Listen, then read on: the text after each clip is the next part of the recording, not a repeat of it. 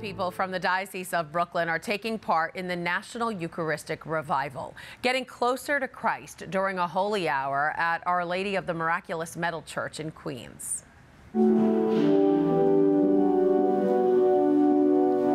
Hundreds of kids from the Ridgewood Church's religious ed and sacramental programs sat in adoration of the Blessed Sacrament Wednesday night. The pastor, Father Anthony Sansone, says the annual Holy Hour helps them understand the underlying message of the national campaign. What we do here in Miraculous Medal is to emphasize that to the extent that when they walk out of the church, they are walking with Jesus. I just stare at the Eucharist and it shows me the passion of Jesus Christ and how he gave up his self for us.